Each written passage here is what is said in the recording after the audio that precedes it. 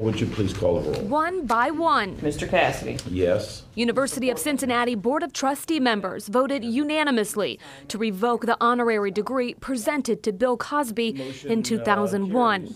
Speaking to UC graduates that same year, at the time, the comedian drew laughs from the crowd. Now you have something to fall back on.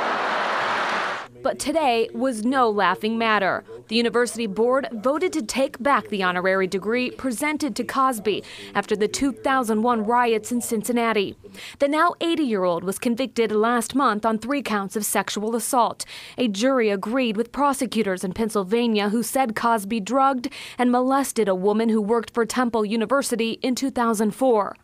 By making that decision today, UC joins many other colleges across the country, including Temple, Yale, and Ohio State, who have all revoked honorary degrees from the comedian. Board members say they are standing with victims of sexual assault.